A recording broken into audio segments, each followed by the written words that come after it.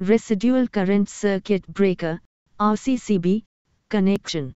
To connect a residual current circuit breaker, RCCB, correctly, follow these steps. Safety first. Before starting any electrical work, make sure to turn off the power supply to the circuit you are working on. This ensures your safety during the installation process. Identify the load and line terminals. The RCCB will have two sets of terminals, load and line. The line terminals are where you connect the incoming power supply, and the load terminals are where you connect the outgoing circuit. Connect the line wires, connect the live, phase, and neutral wires from the main power supply to the line terminals of the RCCB.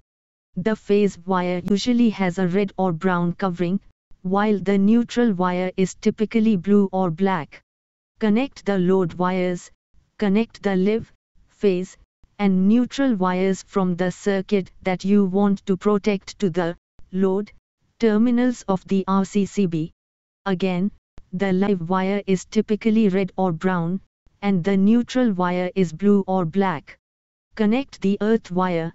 Make sure to connect the earth wire from the main power supply to the appropriate terminal on the RCCB. The earth wire is usually green or yellow-green. Double-check the connections.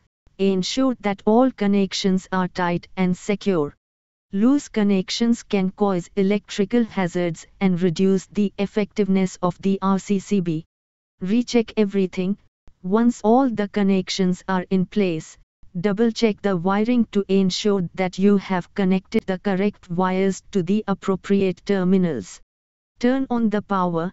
After confirming all the connections, you can turn on the power supply and test the RCCB. It should now be properly installed and functioning. Remember, if you are not familiar with electrical work or unsure about any step, it is always best to consult a qualified electrician to do the installation for you. Safety is of utmost importance when dealing with electrical systems.